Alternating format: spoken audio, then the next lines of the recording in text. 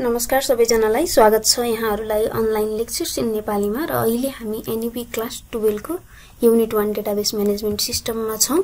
र यसमा भने हामी हाम्रो जुन 1.7 मा छ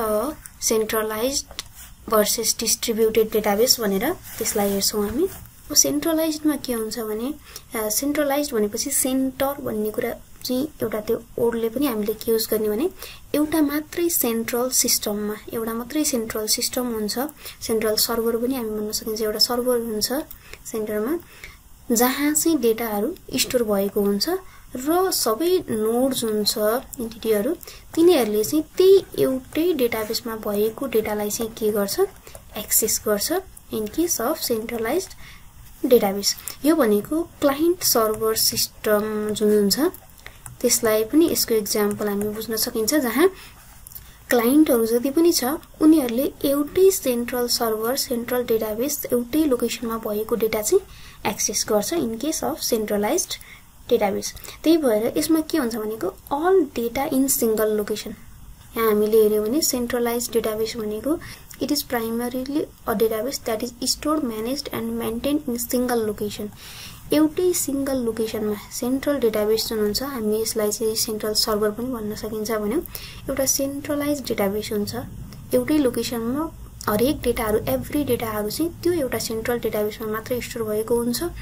र अरु जति पनि युजरहरु नोडहरु छ उनीहरुले चाहिँ त्यही एउटै लोकेसनबाट चाहिँ के गर्छ एक्सेस गरिरहेको हुन्छ।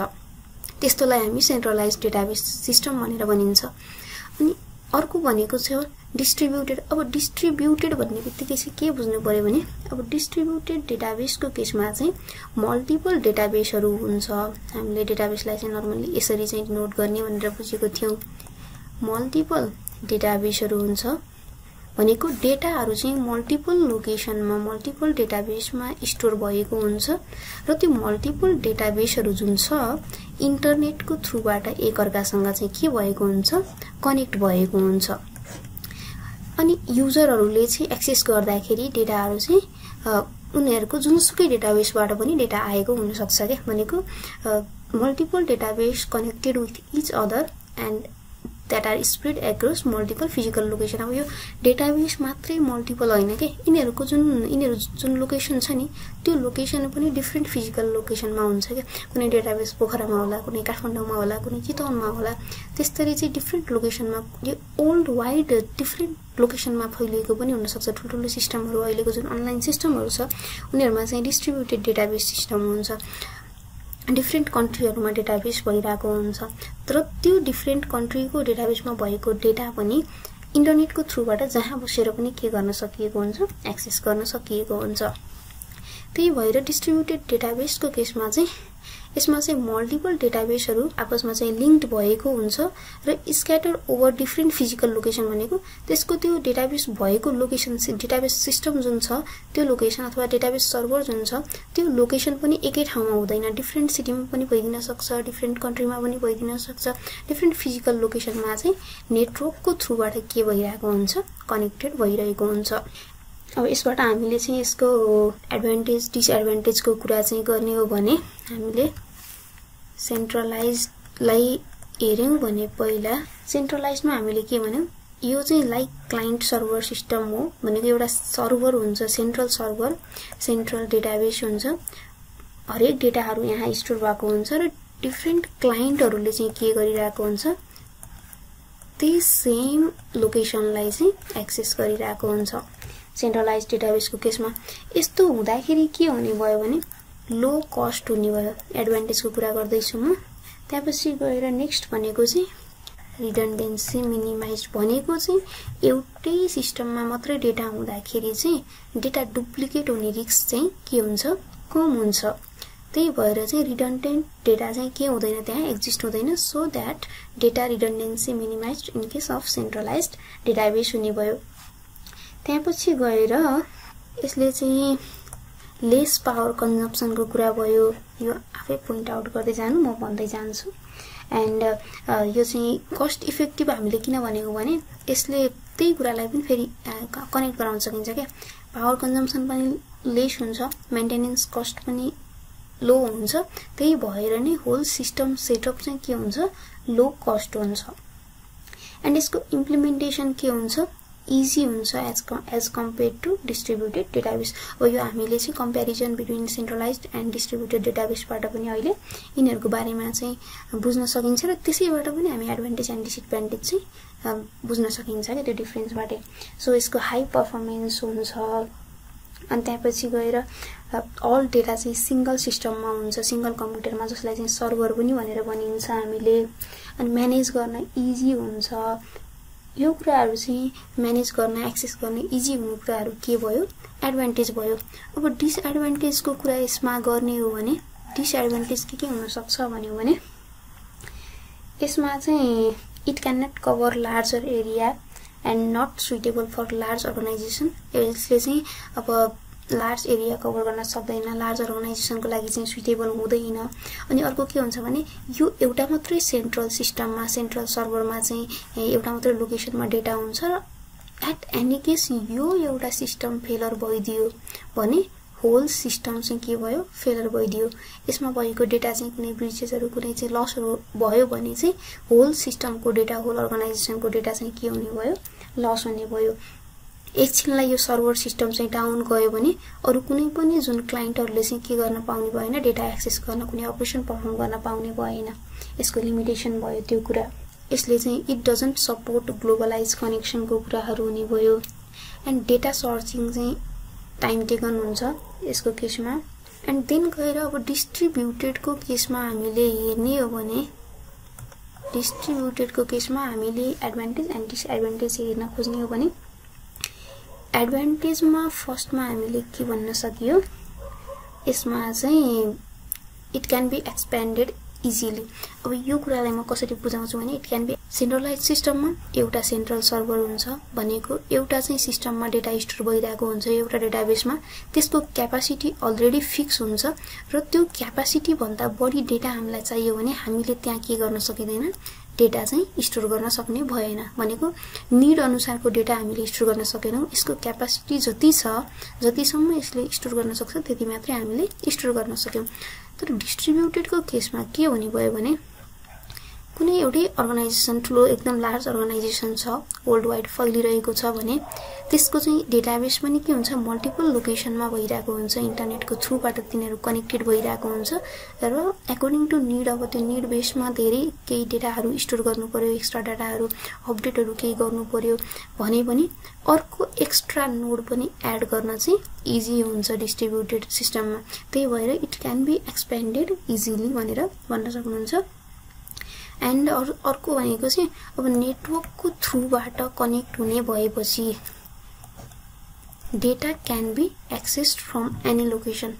जुन चाहिँ सेन्ट्रलाइज्डको केसमा हुँदैन थियो तर in case of distributed database data can be accessed from any location various physical location through network भनेर भन्न सकियो एन्ड यसमा चाहिँ हाई अभाइलेबिलिटी अब यसको केसमा के हुन्छ भने एउटा मात्रै डेटाबेस अहिलेलाई डाउन भएको छ भने पनि होल सिस्टम नै चाहिँ के हुँदैन रोकिदैन अनि अब यो डिफरेन्ट डेटाबेसहरुमा डेटा स्टोर पनि कसरी गर्ने भन्ने कुराहरु चाहिँ कुन चाहिँ रुल्स फलो गरेको छ अथवा कुन चाहिँ वे फलो गरेको छ भन्नेमा डिपेन्ड गर्छ के भनेको कुनै अर्गनाइजेसनको एउटै अर्गनाइजेसन ठुलो अर्गनाइजेसनको डेटाबेस हो यो भने उनीहरुले चाहिँ उनीहरुको डेटालाई चाहिँ हाफ अथवा त्यो पार्टमा डिभाइड गरेर सबै सेपरेटली स्टोर गरेको नि हुन सक्छ कुनै डेटालाई चाहिँ मल्टिपल लोकेसन सेम डेटालाई मल्टिपल लोकेसनमा पनि स्टोर गरेको हुन सक्छ त्यही भएर त्यो चाहिँ अब सपोज मल्टिपल लोकेसनमा सेम डेटा राखेको छ भने त एउटा लोकेसनको सर्भर अहिले डाउन भयो भने पनि त्यो डेटा चाहिँ अर्को ठाउँबाट एक्सेस हुने भयो नि त अथवा कुनै चाहिँ सेपरेटली नै युनिक डेटा सेपरेटली नै राखेको छ भने पनि एउटा सर्भर डाउन भएको बेलामा पनि होल सिस्टम त डाउन हुने भएन नि त कुनै अरु पार्टमा चाहिँ के हुने भयो काम हुने भयो सो यो कुरा भनेको के हुन्छ डिस्ट्रिब्युटेड डेटाबेसको केसमा चाहिँ एडभान्टेजेस हुन्छ अर्को भनेको यसको लिमिटेसन भनेको चाहिँ अब के हुने भयो यता चाहिँ लो कस्ट थियो भने यो चाहिँ के हुन्छ कस्टली हुन्छ यो अहिले डिफरेन्स बिट्विनमा पनि दुईटाको पोइन्टहरु छ त्यहाँबाट पनि एडभान्टेज डिसएडभान्टेज हामीले फाइन्ड आउट गर्न सकिन्छ कि कुन चाहिँ पोजिटिभ पार्ट हो कुन चाहिँ नेगेटिभ पार्ट हो भनेर हामीले एडभान्टेज एन्ड डिसएडभान्टेजमा पनि इन्क्लुड गर्न सकियो एक्जाममा एडभान्टेज डिसएडभान्टेज भनेको छ भने डिफरेन्स बिट्विन भनेको छ भने डिफरेन्स बिट्विनको पोइन्टमा क्यारेक्टरिस्टिक्स भनेको छ भने पनि दुईतिरको पार्टलाई चाहिँ आफ्नो आफ्नो क्यारेक्टरिस्टिक्स बनाइदिन सकिन्छ we will see that letter हामी त्यसलाई हेर्छौं पछि एन्ड यो कस्टली हुने भयो त्यसपछि गएर चाहिँ यसमा चाहिँ अब सेक्युरिटीको कुरा चाहिँ एउटा कम्प्लेक्स हुन्छ सेक्युरिटी मेन्टेन गर्नको लागि चाहिँ किनकि सबै नेटवर्कको थ्रुबाट चाहिँ डेटाहरु चाहिँ ट्रान्सफर भइरहेको हुन्छ डेटाहरु एक्सेस भइरहेको हुन्छ त्यसो हुँदाखेरि चाहिँ त्यहाँ भित्र चाहिँ सेक्युरिटी भल्नरेबिलिटीहरु पनि आउन सक्छ त्यही भएर यो एकदम चाहिँ हामीले के भन्नु पर्यो भने it is difficult to provide security in case of distributed database system भन्नु पर्यो अनि also it is difficult to maintain किन डिफिकल्ट हुने भयो भने यो त एकदम कम्प्लेक्स जालो जस्तो हुन्छ नि त यहाँ त धेरै एउटै सिस्टममा हुँदा पो त्यो एउटै सिस्टमलाई चाहिँ म्यानेज गर्न मेन्टेन गर्न सजिलो हुन्थ्यो त यहाँ त एकदमै धेरै कनेक्सनहरु भइरहेको हुन्छ यताउता त्यही भएर यसलाई चाहिँ मेन्टेन गर्नको लागि पनि के हुन्छ एकदमै टफ हुन्छ अब सेन्ट्रलाइज्ड डेटाबेसको केसमा चाहिँ एउटा चाहिँ कन्ट्रोल चाहिँ सेन्ट्रलाइज्ड हुन्छ किनभने एउटा मात्रै सेन्ट्रल सर्भर सेन्ट्रल डेटाबेसमा चाहिँ होल डेटाहरु स्टोर भएको हुन्छ but in case of distributed database भनेको चाहिँ मल्टिपल लोकेसनमा चाहिँ के भइरहेको हुन्छ डिस्ट्रिब्युटेड भइरहेको हुन्छ त्यही भएर control is also distributed among multiple entities भन्यो एन्ड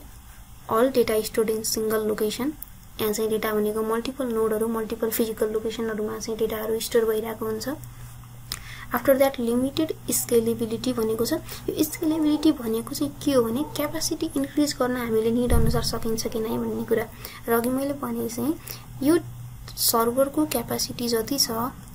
एउटा मात्रै लोकेसन जुन सिस्टमको क्यापासिटी जति छ त्यो भन्दा बढी हामीले के गर्न सकिदैन एड गर्न सकिदैन तर डिस्ट्रिब्युटेडको केसमा हामीले अकॉर्डिंग टू नीड हामीले चाहिँ के गर्न सकिन्छ न्यू नोडहरु न्यू डेटाबेसहरु चाहिँ एड गर्न सकिन्छ सिस्टममा एन्ड सेन्ट्रलाइज्ड भनेको obviously लेस एक्सपेन्सिभ यो मोर कस्टली हुने भयो एन्ड डेटा एक्सेस भनेको चाहिँ सिंगल लोकेसनमा रेस्ट्रिक्टेड हुने भयो यसमा चाहिँ मल्टिपल लोकेसनमा हुन्छ मल्टिपल एन्टिटीजहरु ले एक्सेस गर्न सक्छ डेटालाई मल्टिपल नोडहरुको थ्रुबाट पनि एकदम फ्लेक्सिबल वेमा चाहिँ डेटा एक्सेस गर्न सकिरहेको हुन्छ सेन्ट्रलाइज्ड सिस्टममा चाहिँ परफर्मेन्स हायर हुन्छ किनभने डेटा ट्रान्सफर जुन हुन्छ त्यो चाहिँ के हुने भयो एकदम लेस हुने भयो तर डिस्ट्रिब्युटेड चाहिँ किन स्लो हुन्छ भने त्यहाँ चाहिँ डिफरेन्ट नोडहरु बीचमा डिफरेन्ट सर्भरहरु बीचमा डिफरेन्ट डेटाबेसहरु बीचमा चाहिँ डेटा सिंक्रोनाइज हुनुपर्छ सर्च गर्दाखेरि किनकि डेटाहरु त जुन स्क्याटर्ड भएर डिस्ट्रिब्युटेड भएर स्टोर भएको हुन्छ त्यही भएर चाहिँ त्यो डेटा एक्रस मल्टिपल नोडमा चाहिँ डेटा सिंक्रोनाइजेसन हुँदै गर्दाखेरि चाहिँ के हुन्छ डिस्ट्रिब्युटेड डेटाबेस चाहिँ स्लोवर हुन्छ as compared to centralised database and यो इजियर टु मेन्टेन भयो यसमा चाहिँ एकदम फ्रिक्वेन्ट अपडेटहरु मेन्टेनेन्सहरु चाहिँ चाहिरहेको हुन्छ डिस्ट्रिब्युटेडमा किनकि सेक्युरिटी भल्नरेबिलिटीहरु आइरहेको हुन्छ त्यसको लागि अपडेटहरु आइरहेको हुन्छ त्यही भएर यसमा चाहिँ फ्रिक्वेन्ट अपडेट मेन्टेनेन्सहरु गरिरहनु पर्ने हुन्छ अनि सेन्ट्रलाइज्ड भनेको चाहिँ लेस फ्लेक्सिबल हुने भयो एन्ड डिस्ट्रिब्युटेड भनेको मोर फ्लेक्सिबल हुने भयो as compared to centralised database as it can adapt to the changing requirement को बेसमा चाहिँ हामीले जुन स्केलेबिलिटी को कुरा गर्यौं क्यापासिटीहरु इन्क्रिज गर्न सक्ने भयो डिफरेन्ट नोडहरु एड गरेर एन्ड देन यो भनेको त यसको एक्जाम्पल छ मेन फ्रेम कम्प्युटर चाहिँ सेन्ट्रलाइज्ड डेटाबेस को एक्जाम्पल हुन्छ भने डिस्ट्रिब्युटेड डेटाबेस को चाहिँ यो एक्जाम्पलहरु मात्र याद गर्दा भयो अपाचे को छ अमेजन को डेटाबेसहरु छ योहरु चाहिँ के भयो एक्जाम्पल भयो so this was for centralized and distributed database. Thank you for watching this video, and if there is any confusion then please comment down below.